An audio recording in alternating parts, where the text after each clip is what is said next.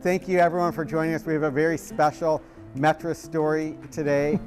Today is Guy Kawasaki picking up his Peace Van number two. And before we start, I'm sure everyone has a Guy Kawasaki story. A lot of people do. No, most of them do. So mine goes back to, oh my God, I got to go back to, I graduated college in 91. It must have been, I think it was right after grad school, so it must have been 96. And I was a startup in the Bay Area, and you were running this thing called garage.com, where you're like interviewing startups and bringing them into your fold. And I mean, you don't remember it, but you actually made it, we actually made it into your program. So we were in your program, and then I went on to do like Java middleware stuff, and then I worked at Microsoft, and now I'm owning and operating and selling Peace Vans. And when you called, like, how did you even find us? Like, I don't even know. It was probably, well, I was you're in the Mercedes ambassador I was program, a Mercedes-Benz so brand ambassador, and I wanted something that I could stick a 10-foot board inside. So I would go to my Mercedes-Benz dealer in San Carlos, Autobahn Motors, give a little plug for them. And I would take boards, stick them in the E350 wagon, stick them in the GLS, stick them in the GLE. And then I said, you know, this is crazy. Gotta be something. And then, so then the official like upfitting program started, right? And I said, well, so this is a way I can get an upfitted Mercedes that maintains the factory warranty. And that is a huge advantage. Because I don't want to pull into a Mercedes dealer and, you know, the first excuse they give is, well, we can't work on it because, you know what? You changed the roof. So, and then I just reached out to you because, you know, that's what I do. Well, yeah, I was going to say, I just thought that's what you do. Yeah, and I was like, oh, wow, that's really interesting. Guy Kawasaki wants a van. So we built a van for you, and you got it. And I mean, is it what you thought, what you wanted? Has it been useful? I would say it has certainly exceeded my expectations. You know, good news, bad news. I have 3 boys and a girl, and they are... Is that the good news or bad news? No, I'm coming to both. I get your Metris, and I, you know, being the warm, accommodating dad that I am, I let them all drive it. Well, except for the 16-year-old. And then this 25-year-old, he's into wingsuiting and windsurfing and, you know, kite surfing and free diving and all that. And so he just kind of moseyed his way into it. And so now he like uses it all the time. And that's when I decided, well, what are Mom and I going to do when we want to use it, right?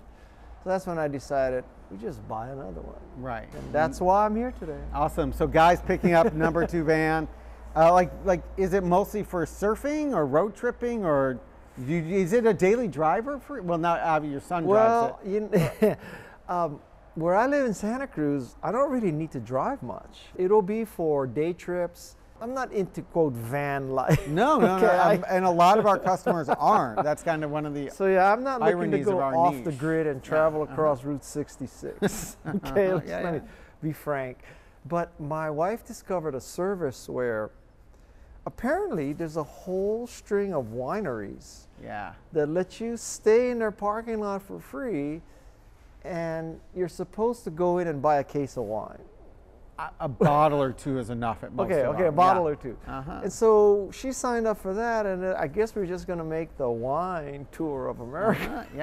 And sleep in parking lots. So if you're at a winery and you see this and you see the van, it's me. No, it's Harvest Host. It's a very popular service. That's it. They do golf courses too.